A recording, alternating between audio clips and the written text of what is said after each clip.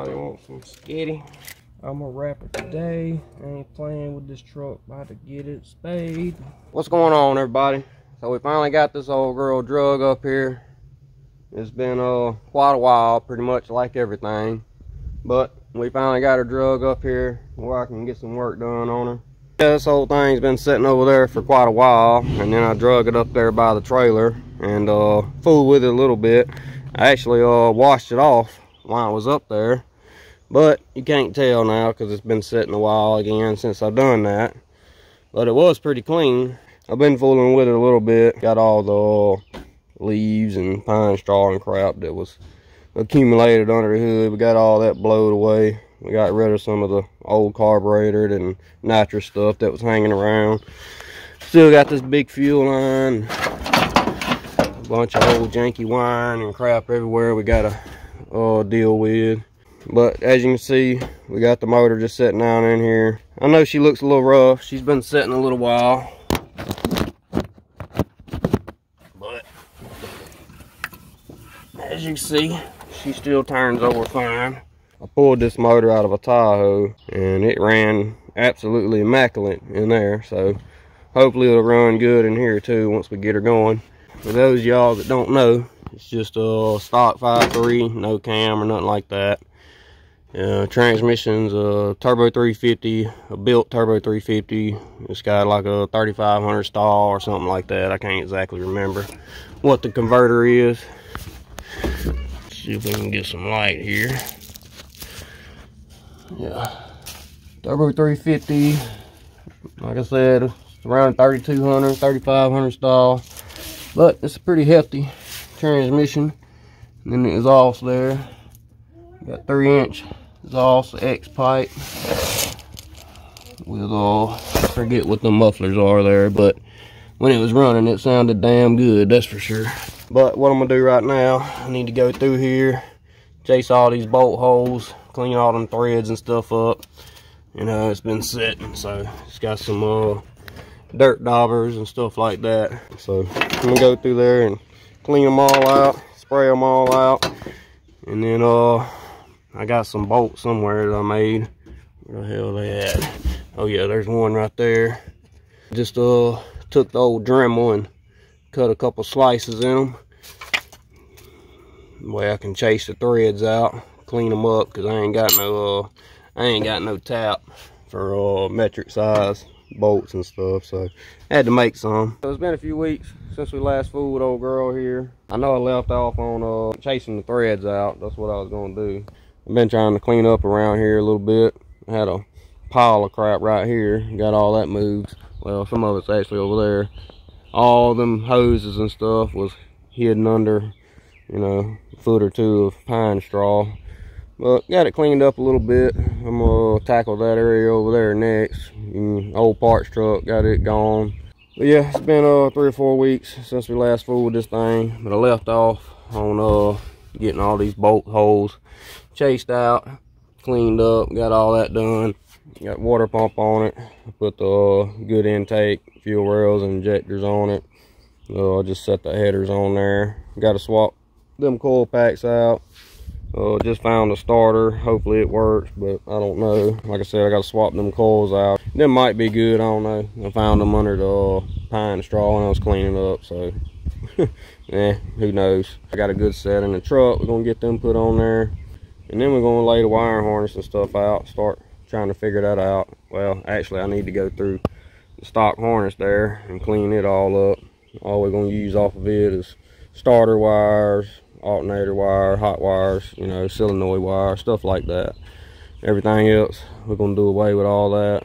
We got harness and all here, computer right there, a bunch of wire and stuff. This is what we're gonna be running on it, megasquirt harness here. Went through here and labeled everything because a bunch of the wires are cut, so went through there, relabeled all that, so that'll be easy. Should be fairly straightforward to hook up. Got directions and all. It don't seem too bad, but I've done a little research and seems like some people have a lot of issues trying to get it working, so I don't know. Hopefully we won't have too much of a problem, but you know, it's a hot rod, so me see if this starter will work. Get a battery, jumper cables, see if it'll work, and then you know, go from there. Oh yeah, she's hot as a firecracker. Let's see what we got here. Brown on old girl here. She's a little dirty. Come on. Don't look like.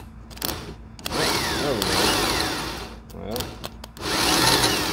gears spinning. Still annoyed it ain't working. Ow, it's getting a little hot. Alright, well, I guess solenoid's bad on that one. Let's see if I can find another. Round 2. I think this is a LS starter. Alright, that works. I found this one laying in the dirt under some pine straw. No telling how long it's been there, so. Uh-oh. Okay.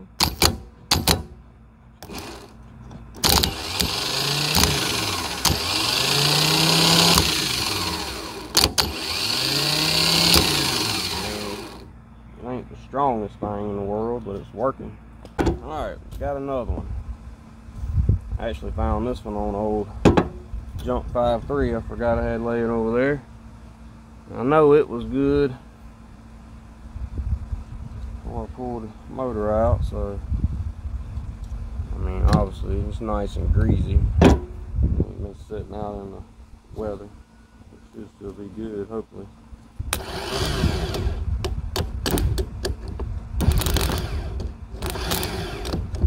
Alright, now ain't the solenoid coming on.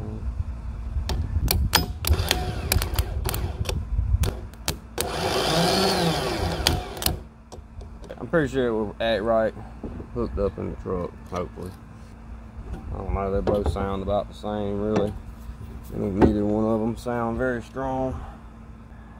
We'll probably go with this one though, because the nut on this one looks stripped out. Alright, I just went ahead and pulled this header off just to make it easier to get the starter on. Plus we got a couple sensors and stuff over here plug up. So I just went ahead and pulled it back off. And no, you don't do that. Come here. Alright, we got some good coils here. I know these are good. I just tried them on a running truck a couple weeks ago. And these are also the newer version. So we'll get these bolted down on here. Coils bolted down. Intake's fully bolted down. Like, I'm gonna go ahead and get this fan here out of the way.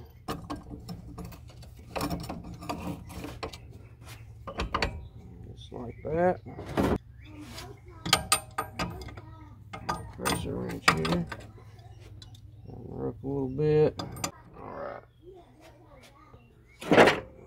Hammer here.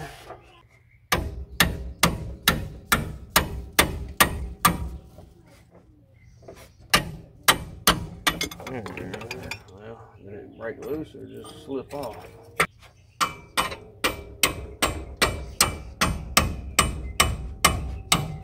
There it went.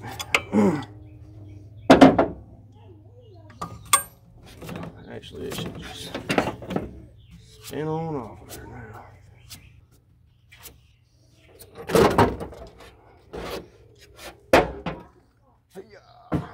Don't need that no more. Alright, I reckon now I might trim some of these wires out of the way. Get rid of some of the wires I know we ain't gonna need. Crawl over in here and get to snipping. How much tape is in there? Let's see. All this here, injectors, stuff like that, throttle body stuff. AC, alternator. Well, let's see, one of these would be the alternator. I know this is it right here. This is the alternator wire. Alternator plug. Keep that one. And these grounds, we'll keep them. These here, definitely go. And then these here, these are just like EGR, stuff like that. We don't need none of these. I'm gonna cut all the plugs off. I know we don't need. Then I'll go through there and trim the wires. There's a knock sensor. We don't need that. Purple one here is a solenoid. Do need that. This is for the fuel pump. There would usually be a relay right here up here on the firewall for the fuel pump. That's what that's for. I don't believe we'll need that. This will be running our own separate fuel system. Anybody want some skitty? Yeah, I know that's the AC compressor plug. I'm pretty sure this one is too. So I don't think we need whatever the hell this is. I can't remember, but we don't need it. I think that's all I'm gonna do for today. I gotta put that alternator on that car. Plus I'm trying to make me a gasket for my four-wheeler over there. So yeah, we'll come back at it. All right, next day here. Most of these go to the transmission. This is a turbo 350, so we won't be needing that at all. Snip, snip, snip, snip, snip. Snip, snipping away. Getting rid of some spaghetti. Hey, hey, hey. I'm a rapper today. I ain't playing with this truck. About to get it spayed.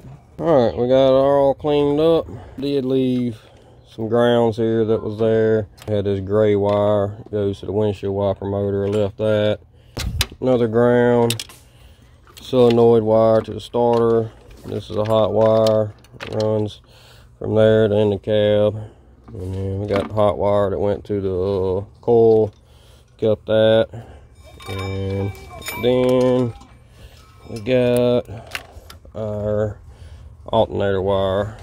That's everything we got. So she's a lot slimmer now. I still need to clean up some of this here. This was just a fuse that went to the old fuel pump, so we don't need that no more. I think I'm gonna end up just getting rid of all these two and taking all that out, remove the ECU, the TBI computer, because all these wires here are basically just grounds. I'm pretty sure we won't need any of them. It's just grounds for the computer and gauges and stuff like that. Stock gauges, we ain't gonna be using any of them anyhow. And then these two hot wires here, pretty sure just to power up the computer and stuff like that. So probably gonna pull all that out, pull the stock TBI computer out, and then we can run this through here, and we'll put the MS3 box behind the dash where the stock TBI computer goes. I'm gonna leave it like it is for now, but we'll clean it up later on once we get her running and all that good stuff. But we'll pull all this out, and the stock TBI computer be behind there. And it's about the same size as this, maybe a little bit smaller, but we'll put this in there and it'll be like all factory. I think it'll work out pretty good that way. Plus you won't have the computer under the hood like a lot of LS swaps.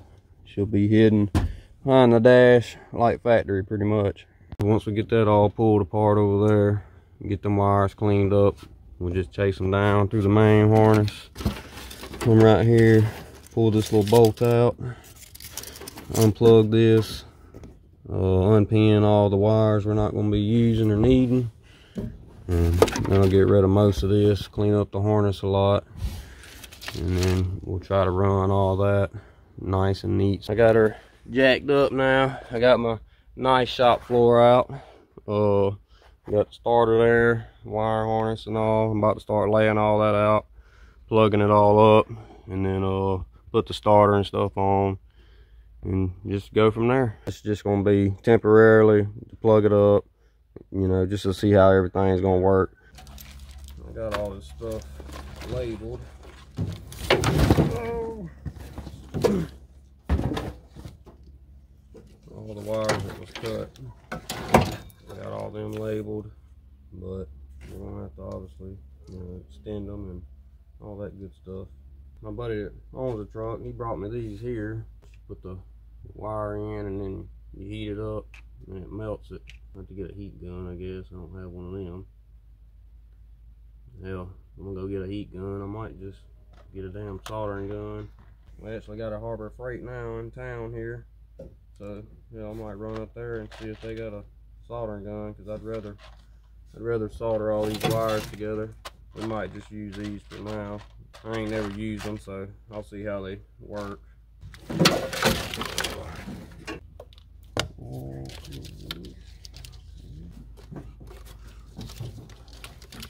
Alright, so we got our first issue. These ain't gonna plug in on these injectors we got here. It's just a little bit different. Let's just continue on here with what we got, I reckon. Alright. I can still figure out, you know, about where everything's gonna go anyhow.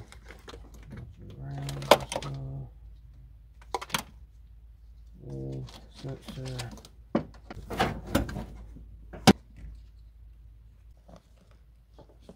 Our injector plugs is the only ones that won't plug up. It looks like we might have enough length to put this thing where the stock TBI computer goes. Just pull the old stuff out right there and then run this through. So yeah, it looks like most of our plugs are gonna plug in, except for the injectors there, which we're not gonna be using these injectors anyhow. These are just stock truck injectors. Once we get it running and get the turbo and stuff on it, we're gonna obviously need a little better injector. So I'm gonna holler at my buddy that owns a truck and see what he wants to do. I did a little looking online real quick, and turns out these are for LS1 injectors. You can buy adapters. I did see them online for like 10 bucks. Just to plug in these into the stock truck injectors for now, just to get it running or something. Probably gonna have to do something with our coils obviously too, do a little relocating on them somehow, because obviously this ain't gonna work. What the hell's going on over here? Dude tearing out on the lawnmower. But yeah, anyway, we know a little bit more what we need. Got a little bit of progress, not much, but better than nothing, I guess. Maybe the next video we can maybe at least squirt some gas down this thing and at least hear it bust off or something. Well, I was hoping to do that in this video, you know, but nothing ever really goes as planned. I got some paint too that I forgot I had, so we might pull the water pump back off and mask the heads up and paint the block and stuff too. It wouldn't hurt for a little paint to go on her, pretty it up a little bit. But yeah, let me quit talking. We're gonna end this one off here. Holler at my buddy and all, and see what he wants to do and all that good stuff. But yeah, y'all just let me know what y'all think. We'll see y'all on the next one. Later.